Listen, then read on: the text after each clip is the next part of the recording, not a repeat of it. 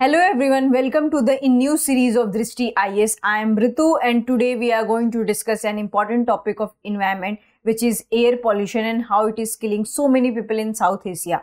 So we already know that there are different kind of pollutions we have in the environment, such as soil pollution, water pollution, air pollution, noise pollution.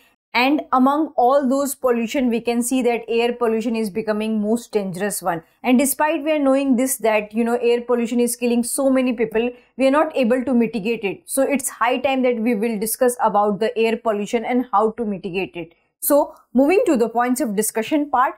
So in today's points of discussion, first of all, we are going to discuss the news, and then a brief introduction about the air pollution and what are the reasons in the spike of the air pollution. Then we are going to discuss about this report, and after that we are going to discuss about the scenario of air pollution in South Asia. Among all the South Asian country, we have also our country, which is India, and then adverse effects of the particulate pollution. And after that we are going to discuss about the practice question for prelims and mains. So moving to the news part. So recently a report has been released, and according to that report, the life expectancy in South Asia has been decreased by 5.1 years. And among all those South Asian countries, we have 4 most vulnerable countries. And what are the name of those countries? So they are the India, Bangladesh, Pakistan and Nepal. Unfortunately, we have India in this list. And the report also says that the cardiovascular disease is decreasing the life expectancy of the people by 4.5 years. On the other hand, child and maternal malnutrition is decreasing life expectancy by the 1.8 years. So we can see that how there is a huge difference between child and maternal life expectancy and the air pollution life expectancy. So moving to the next slide. So next slide is about what is air pollution. So it is a contamination of indoor and outdoor environment, and the contamination caused by any medium like chemical, physical and biological agent, and it keeps the environment in an unnatural state. So if there is an unnatural in the environment and unnatural air is passing through, then there is a air pollution in the environment. And there are different kind of pollutants involved for the air pollution. And what are the name of the pollutants? So particulate matter, carbon monoxide, ozone, nitrogen oxide and sulfur dioxide. And according to the WHO, whatever we can see that 99% of the whole world population is taking the bad air or unhealthy air, and almost 99% of the whole population is taking very unhealthy air. And whatever the limits decided by the WHO, it is very healthy in nature, but it is not followed by 99% of the whole world. So this is the today's scenario regarding the air pollution. So moving to the next slide. So next slide talks about the reasons, that why there is a reason in spike of the air pollution. So first of all, we will discuss about the common reasons for the air pollution. So the common reason is like household combustion devices, motor vehicles, industrial facilities and forest fire. But why there is a rapid increase in air pollution? So we have the reasons like rapid industrialization, economic development and population growth. And they all have increased the energy demand and the fossil fuels, and the nature of the fossil fuels have been also increased or decreased, and this has increased the air pollution a lot. And we can see that India, Pakistan. So what happened in early 2000, and in the context of India and Pakistan, we can see that the number of vehicles on the road has been increased 4-fold since 2000. And in the case of Bangladesh, in the last decade, we can see that it has tripled. So the number of vehicles has tripled. Coming to the next slide. So next slide talks about that, electricity production. So lots of electricity was produced on the basis of fossil fuels, and it has also increased by triple in the last decade. And we can see that since 1998 to 2017, since past 20 years, it has been tripled. And we can also see that, all these high energy demands has led to a positive economic development. But what we can see that all the economic developments has been caused at the rate of the environment or at the cost of the environment. So whatever the development we have done in last 20 to 30 years, it was not used in a sustainable manner. And because of that, there was not eco-friendly in nature, and our environment was severely compromised. The air was severely compromised. The air quality has been degraded. So whatever the development we have done, it is at the cost of the air pollution or at the cost of the whole environment. So moving to the next slide. So next slide is about South Asian air pollution. So the report talks about especially about the South Asia and what is the condition of the air pollution in whole South Asia, because all these countries are highly vulnerable in terms of the air pollution. So what that report says that, it says that tobacco use has reduces the life expectancy by 2.8 years.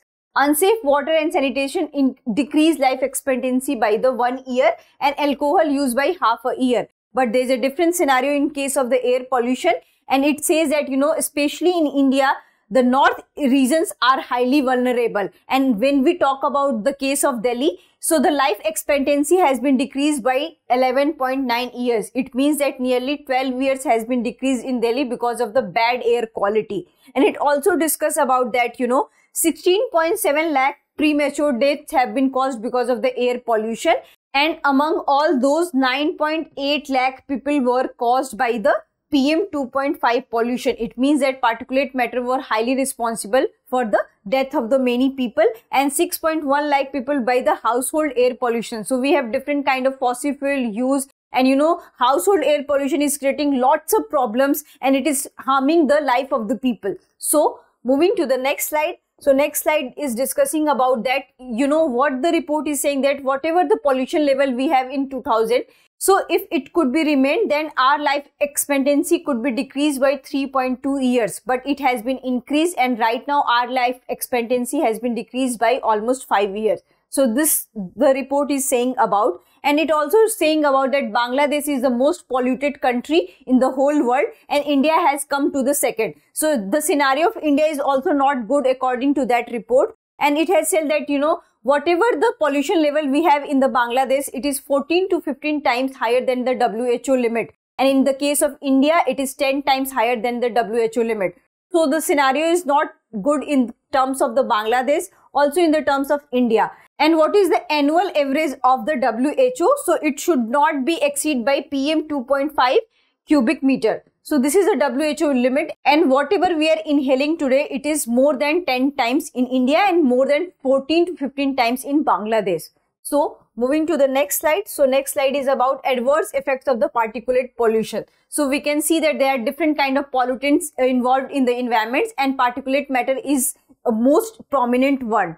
And we will know that what are the adverse impact of the particulate matter. So here we can have the disease of asthma, heart attack, bronchitis, and respiratory problems because of the particulate matter. And we already know that it has been increased 10-fold times in India and 14 to 15 times in Bangladesh. And because of this, we can see there is a surge in such type of the cases like asthmatic patient, heart attack patient, bronchitis patient. So this is the adverse effect of the particulate pollution. So moving to the next slide. Next slide is about practice question for prelims. So today's question is, which of the following organization releases a report, Air Quality Life Index Annual Update 2023? And your options are University of Oxford, World Economic Forum, Greenpeace, University of Chicago. So we are talking about this report, and you have to answer that who has released this report. So moving to the mains question. So mains question is, air pollution is a serious concern of today's era. What India can do to tackle the air pollution? Discuss. So this thing has been asked in context of India. So we will focus our answer in context of India. So first of all, you have to define that what is air pollution. So you have to give brief introduction of the air pollution. We have already discussed that it is contamination of indoor and outdoor air, and where the air is not in a natural state, then it is regarded as air pollution. And what are the factors involved for the air pollution? So you can discuss about many pollutants, and what are the regions, just like rapid industrialization, household combustion, electric vehicles. So these all are important for the air pollution, and they are the contributing factor for the air pollution. Now coming to the second part of the question, they are asking about that what India can do to the tackle air pollution. So first of all, you have to discuss that government initiative regarding air pollution. Like government has also taken the place of 2070 by zero emission. So you can discuss about all the COPs we have attended and what India has taken place in that. Then you can also discuss about that government has also taken place of the Gram Ujjwala Yojana, and according to that Ujjwala scheme, the LPG cylinder have been transferred or has been distributed to low income household. So you can also discuss about that Gram Ujjwala Yojana, and then we can also discuss about that Govardhan scheme, and so many new schemes has been launched by the government. Like government has released norms of BS6 norms, And it has also banned many vehicles, old vehicles. In Delhi, we have electric vehicles and government is trying to promote electric vehicles. So it is reducing the use of petrol and diesel, which is creating lots of pollution. So these are the initiatives by the government of India. But why there is a problem? If we have lots of good initiatives, then why we have so much of the problem? Because of the faulty implementation. Like we have good initiatives, but faulty implementation led to the air pollution and we are not able to control air pollution because of the faulty implementation.